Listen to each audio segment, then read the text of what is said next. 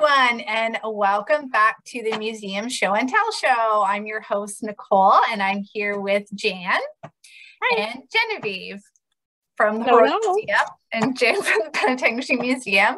So today in this week's episode, Genevieve from Huronia Museum challenged us to find a book, an artifact that is a book. And so we're just very eager to find out what you have for us today. Okay. All right. So I have brought this in. It is the Owl Pen. And for anyone who is not familiar with that book, it was one of, I guess, of a series of books this one was published in 1947, although this is a reprint, but the original was published in 1947.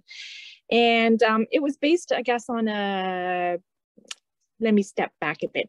In the 1930s, the late 1930s, there was a journalist who worked for the Toronto Telegram. His name was Kenneth McNeill Wells, and he was married to a lovely woman by the name of Lucille Oil, who was an artist. She was actually a sculptor. They decided to leave behind their lives in Toronto and become farmers, I guess. So they eventually, after driving around and looking for, possible places to live, they ended up in Medonte, where they purchased a sort of rundown, I guess, broken down farmhouse. They dismantled it and rebuilt it on a small property that they bought from a farmer in Medonte, and they called their farm the Owl Pen. And so this is based on a series of articles that Ken wrote for the Toronto Telegram. And Lucille, although she trained as a sculptor, she was, I guess, commissioned to create a series of wood block carving prints for the book. And I'll show you a few of them. They're absolutely delightful, and they really catch the tone, I guess, of the book. The book is very sort of tongue-in-cheek, and it makes fun, very self-deprecating. It really makes fun of the sort of fish out of water experience that the two had when they decided to move up here. They had absolutely no experience in farming. Everything they learned, they read from books and manuals. And they actually sold a lot of their honey. They had a massive collection of beehives, and they sold honey. I know there are a lot of their honey pots around, and we actually have, I should have brought it over, but we do have for sale in our shop at the museum a few of the plaques that were based on those, the labels on the honey jars. So there's the reconstructed farmhouse. This one is something that will be familiar. A lot of you will be familiar with. They're making maple sugar in the bush. Let's see. Here we are. There they are, checking the beehives. Yeah, the beehives, yeah. Here is. They didn't keep cows, but they did have goats. And there's Lucille. She's milking one of the goats in the barn. And this is one of my favorite scenes. It's not a very glamorous scene, and it doesn't really have much to do with farming life. But I drive about half an hour between work and my house in Phelpston every day. And this is the kind of thing that makes me very nostalgic for my childhood. I did grow up in country, and it's just a little brooklet or a stream that runs through a farmer's field, and it's got these undulating banks, and there's nothing growing there. It's just really, really peaceful. And I know we used to sit down on banks like that when I was a kid and look for owls. And anyway, it's just a wonderful series of books. He also, let's see, I've got the list of the others somewhere around here. The Owl Pen, that was published in 1947. We've got Moonstone Creek, Up Medonte Way, By Jumping Cat Bridge, was the last one about the farm.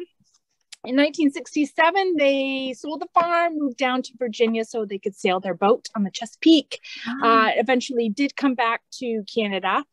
And they also wrote a book that has nothing to do with farming. If you're not interested in farming, you might also try, they did write a book about cruising on the Trent Severn Waterway. So that's also a local topical book. So they're just easy, fun read, really delightful. So yeah, I'd encourage you all to go to the library and check them out. Oh, neat. I hadn't heard that. Lucille, she's passed away? She did, yeah. Yeah, I'm not entirely sure when. I know that she did end up back in Aurelia. She did move back after Ken died. She moved back to Aurelia. And she was there for, I think, until her death, but I'm not entirely sure when she died, unfortunately. And we do have a lot of the printing blocks from her the various books that she illustrated. Outside of her own husband's books, she did illustrate other books as well. And we have a lot of the printing blocks.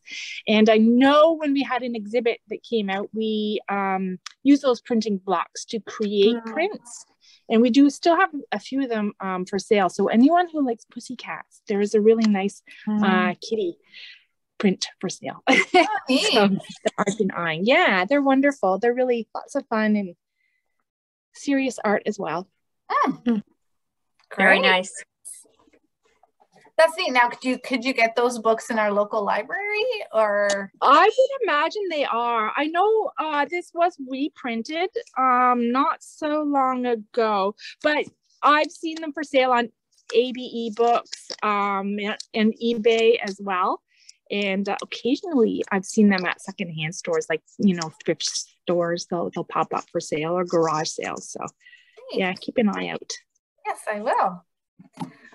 All right, so our book for today is also, we do not have a first edition of that book either, but what I have here is called Winter Studies and Summer Rambles in Canada, and it says Volume 2 on it, and it's by Anna Jameson.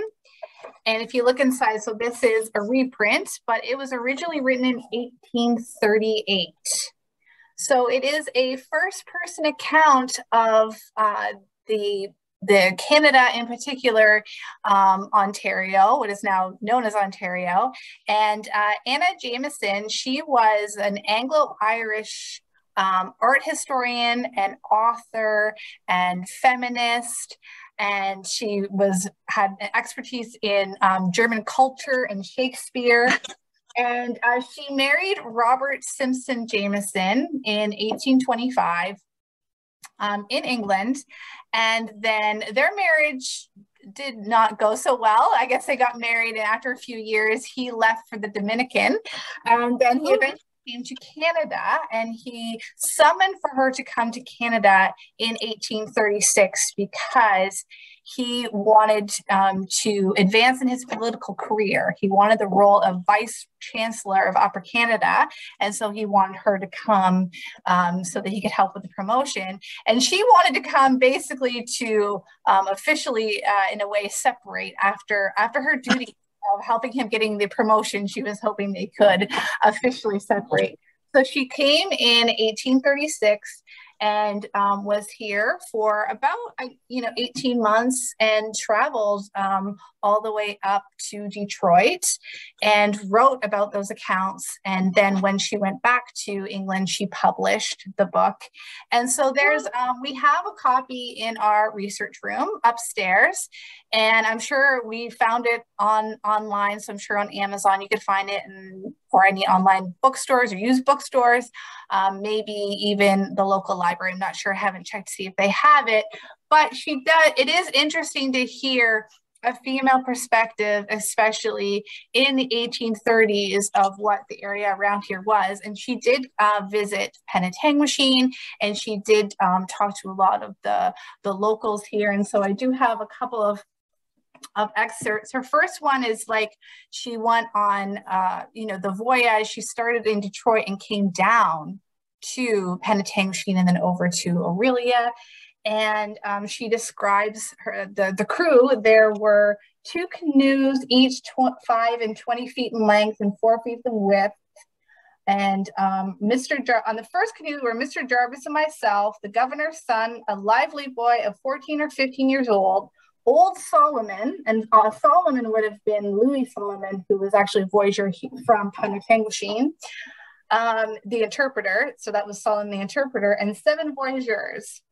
My blankets and night gear being rolled up in a bundle served for a seat, and I had a pillow at my back, and thus I reclined at the bottom of the canoe as in a litter, very much at my ease. My companions were almost equally comfortable.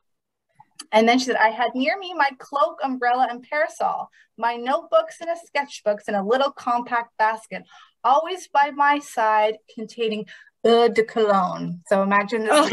Very have her cologne with her when she's on this voyage, and all those necessary luxuries which might be wanted in a moment, for I was well resolved that I would occasion the trouble, but was inevitable. The voyageurs were disposed on low wooden seats suspended to the ribs of the canoe, except our Indian steersman Martin, who in a cotton shirt, arms bare to the shoulder, loose trousers, a scarlet sash round his waist, richly embroidered with beads, and his long black hair waving, took his place in the stern with a paddle twice as long as the others. So she's very descriptive of everyone that she comes in contact, which is really, wonderful to give us some historical context of what they were.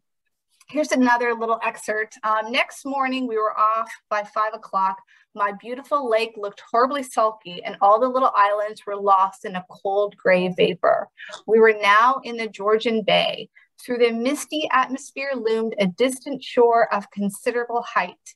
Dupré told me what I saw was the Ile de Chrétien, which would have been Christian Island, and that formerly there was a large settlement of the Jesuits there, and that still there were to be seen the remains of a grand cathedral.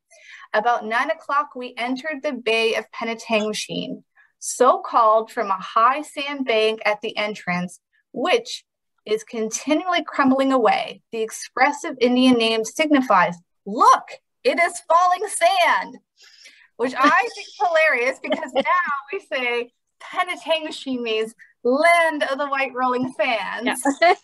1836, when she got the interpretation, look, it's falling sand, which is probably, a little bit more of what it was, but it's, there's also just so much other great, descriptive, moments in this book. And it's a really interesting sort of firsthand account of, the 1830s. And it talks about, Penetanguishene and the commuted pensioners. It talks about the treatment of some of the Indigenous community here. She was quite sympathetic because as a feminist writer, she wanted to compare her own station in life as a female to those of the Indigenous, especially the female Indigenous at that time. So there's a lot of written account of that. So this is what she looked like in about 1844. And so we really, it's kind of a really great, sort of history of this area. And I do recommend anybody to pick it up and read it. So that's our book. I'm always really fascinated by these feminists of that time period. Yeah. They must have been so few and far between. And to have that strength and that moral to stand ground and to be that vigorous to travel all that way by yourself, which would have just been, I couldn't do it now. Yeah. But when she references her cologne, I wonder if, when you think of she's a woman alone in this canoe with all these sweating men, perhaps that's why she kept it so close as well. Who knows? But yeah, women like that, they just fascinate me. Yeah. I admire them. Yeah, and they do give you a great description of the time, because I don't know if you have a lot of diaries in your collection, but it's interesting to see. We have a few of men in the past, and they're not very descriptive, and they're more concerned with the weather of the day than anything else. So if you want to know what the weather was like in 1909 on February 12th, we might be able to find out. But you know, to know what's going on, sometimes that's missing. And so as a writer, she was also a writer, so that's probably why she was very descriptive as well. It was interesting to hear her account of this area, and talking about where the community pensioners were and where they lived, and talking about the horrors, because they were really like the war heroes of the past, and they had fought in European war and then sent here and been given these homes, and she saw them firsthand. I'm like, these are not nice homes they're given, and these are our war heroes in a way. So it's supposed to be compensating them. Yeah, poor compensation. Exactly. Yeah. And some of them were disabled, I believe, like missing hands, and and I can't imagine trying to farm or rough it up here. With that added burden, I guess. Yeah. 1838 or 1836 would have been quite rough here. So, all right, Jan. So, what is our topic for next week? Because I know. Oh no, you've caught me off guard. Okay, so it's going to be. Well, we've had a dumping of snow this week, so it's going to be something to do with snow. Okay. All right, good one. So I guess hopefully maybe some of the snow will be gone by next week when we do our next show and tell. But all right, so next week we'll be back again with something snow related. So I hope you join us again. Bye. Bye. Bye.